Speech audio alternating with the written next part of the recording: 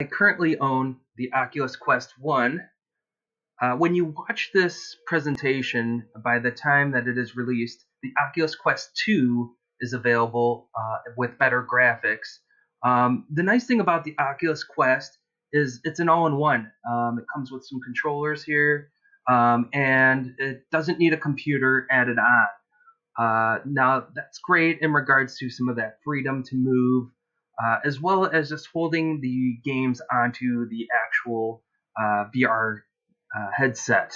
Now, I have been showing students uh, on my PC and casting it and showing my screen on Zoom so they can see all the cool stuff I'm doing and the awesome art apps that are available through Oculus.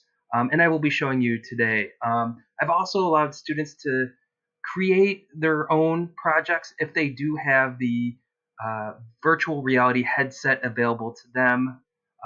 That's not always the case, but I always want to leave that door open.